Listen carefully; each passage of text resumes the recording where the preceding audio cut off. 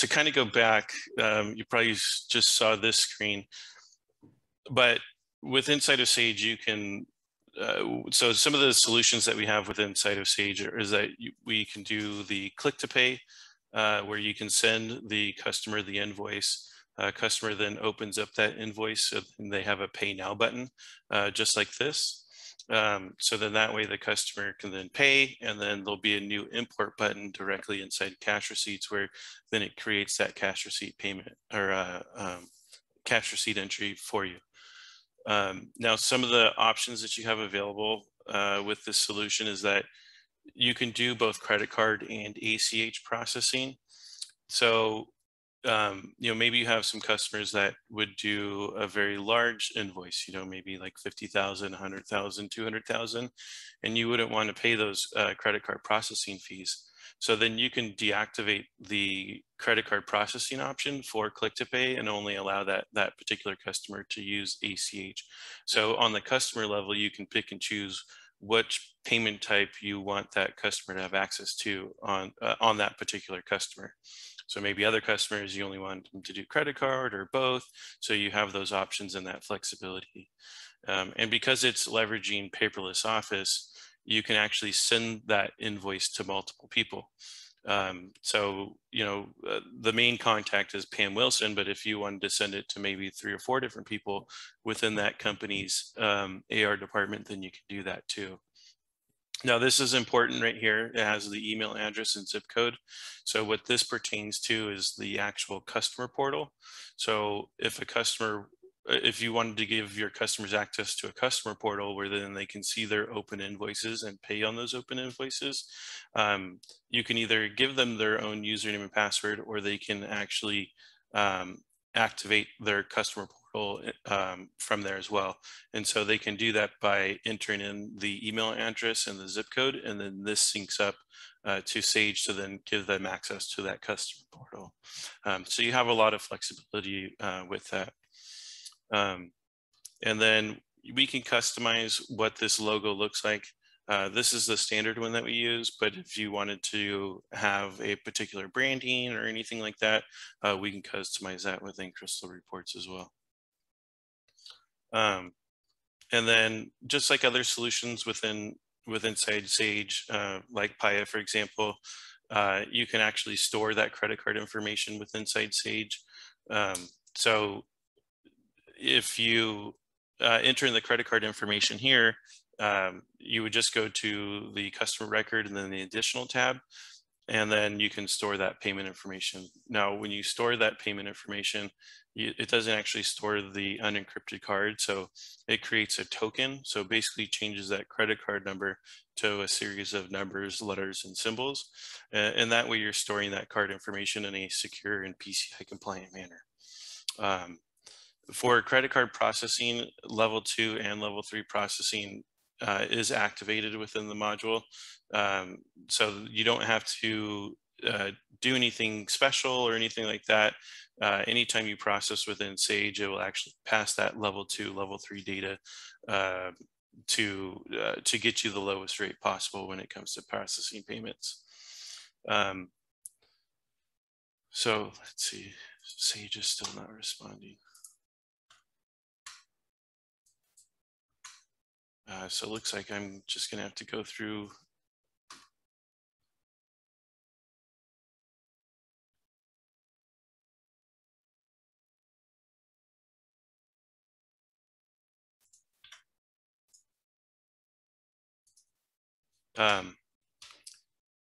And so, yeah, looks like my Sage isn't responding. So I might just have to use the user manual.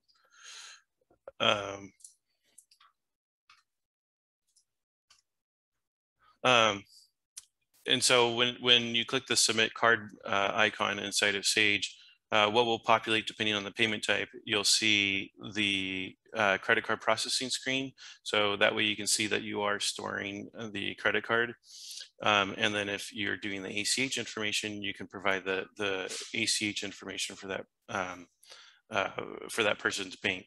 Now it gives you additional data fields. You don't have to enter in this information in. The billing street address will pre-populate that data from what's within Sage. But if you wanted to capture this data for the checking account information, you have those options to store that data as well. And that way, you know, with ACH, it's better to have more information just in case the ACH payment was to bounce.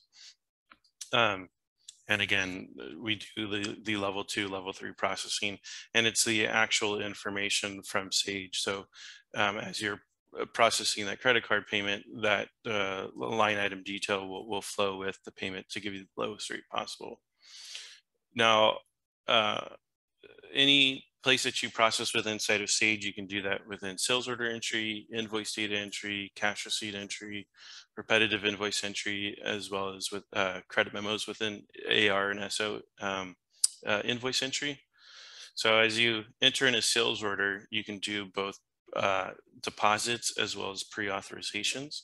So that way, if the customer, maybe you had a back order where you need to put 50% down and then 50% on a net 30, then you could take that prepayment so that way it registers that payment on that particular transaction. Or maybe you wanted to do a pre-auth, and so a pre-auth is where you can create a reservation on that person's card. So maybe the order is $100, and after shipping and everything, the actual total then comes out to 150. So then you can convert that pre-auth and capture it for another $50. So just like, I always use this as an example, but just like when you're at a restaurant, the server comes to you with the bill, you give the server your card, they process the credit card for the price of your meal, they'll give you the book back, and then you'll put in a tip, or in our case, shipping, right? And then so when they go back to their system, they'll close out the invoice for the total amount. So same thing with inside Sage, where you can capture that with the order and the shipping all included. So from the customer experience level, when they look at their online billing, they'll see the total of the total invoice, not the shipping and the pre-auth and everything. It'll be the total dollar amount. So you do have that flexibility when it comes to processing payments. So as you enter in the sales order, you'll go to the totals tab, and then depending if it's a ACH payment or a credit card, you'll select the dropdown to activate the number 5 payment tab. And then once you get to there, you have a couple options from here too. So if you don't want to store the card, just enter in the payment type. The payment type, we typically set it up as CC for credit card. So just enter in the payment type and then click submit card. Now, if you wanted to charge the card and store the card, so maybe maybe you're entering the order, and instead of going inside customer maintenance, you'll just do everything all at once. So if you enter in a payment ID, this will also store it from the sales order screen, where it will tokenize the card and process the payment, but it will also save it to customer maintenance so that you can process that credit card payment at a future date. Now you'll also notice down here, this is for the credit card terminal. So again, it is cloud EMV. So what that means is that you can do both swiping cards, you can do the chip cards, you can do Apple Pay, Android Pay, and also contactless. So what contactless is, where you can, just like Android Pay and Apple Pay, where you actually hover your credit card over the machine, and then typically the machine beeps and then reads the payment, reads the credit card without actually having to swipe it or insert it in. So those are kind of newer cards that have come out. If you look on your credit card, it kind of looks like it has like a little Wi-Fi symbol on there. And so that references contactless, where you can hover over the credit card terminal and it'll read it and process. So depending on the payment type, you could do a deposit or a pre-auth. In this particular instance, we're not storing the card. Again, we're just using it as a one-time payment. So enter in CC for credit card, the dollar amount, and then click submit card. And then this will open up the screen for then where you can enter in the credit card number, expiration date. The CVV is optional based on your risk controls, so you can choose if you want to view that or put that in there or not. Same thing with deposits. So then that way, if you didn't want to do a pre-auth and just do a deposit, then you can enter that dollar amount and process from there too. Now, as part of the solution, again, level 3 is included with it. It pre-fills out that data, so there's not anything else that you have to do. But we do give you the option to where if you wanted to enter in specific information into the level 3 processing, it will pass that data in there as well. So if you click on level 3, you can actually enter in that data yourself, or you can have the system enter that information for you. So we'll pre-populate that data. And then when it comes to the EMV, if you did the payment type, so obviously most of the time with retail, you're not going to store the card. You're just going to process it as a one-time payment.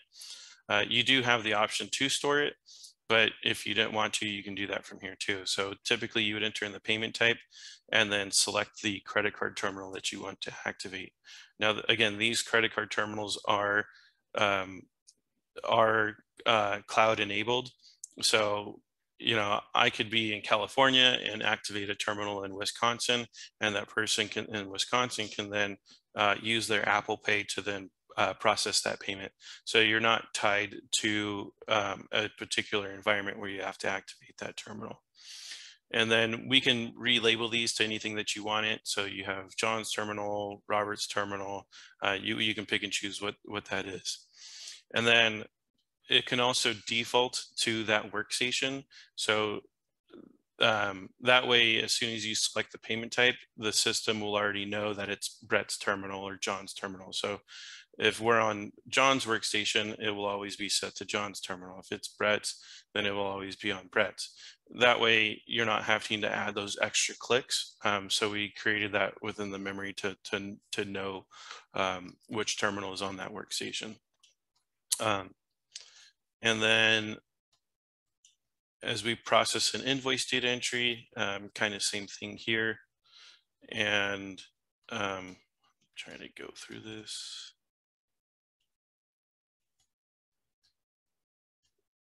And so that is kind of the process within inside invoice data entry.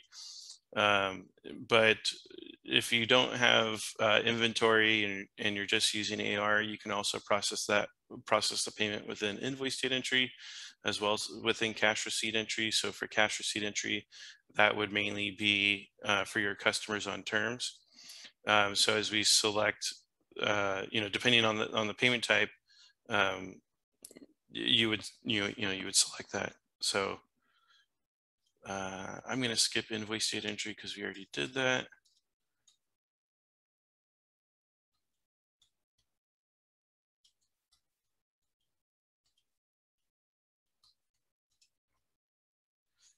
And so when you're inside cash receipt entry, you'll notice that there's a new button here called import. And so that pertains to your click to pay or your customer portal. So when those customers pay, all you have to do is click import, and then it imports and creates that cash receipt for you. So what we always say is now you have a new employee that basically works after hours and on the weekends. So now you can give your customers the freedom to pay when they want. So maybe they are paying it on a Saturday because that's when they have time. So that way it's not tied to 9 to 5. It's tied to whenever they want. And again, it imports that cash receipt so that your AR department doesn't have to manually key in that data. But if the customer does call in, they can also process that as a standard cash receipt within cash receipts. So you would create a new deposit number, you would select the customer, and then once you have that information there, you would go to lines and then pick the particular invoices that you want to pay. And then once you have that information dialed in, it will then come to the payment tab where then you can process that payment. And again, you could do the cloud EMV. You can click submit card to do it as a one-time payment, or like this one, for instance, we're using the stored card ending in 1111. And then so since we're using that stored card, I can just ask the customer and say, hey, do you want to use your Visa card in 1111? Yes, I do. So then you can click submit card and then process that payment directly from there.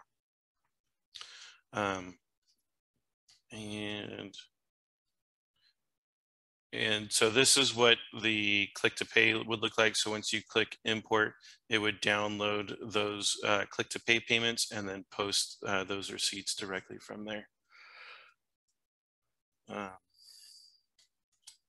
And other than that, I think that's about it. So as kind of a recap, we offer multiple payment options. What I showcased today was Fortis payments. We can also do Paya as well. So as we work towards like discovery calls and knowing what would best fit you, there's certain feature functionality that some can do that others can't.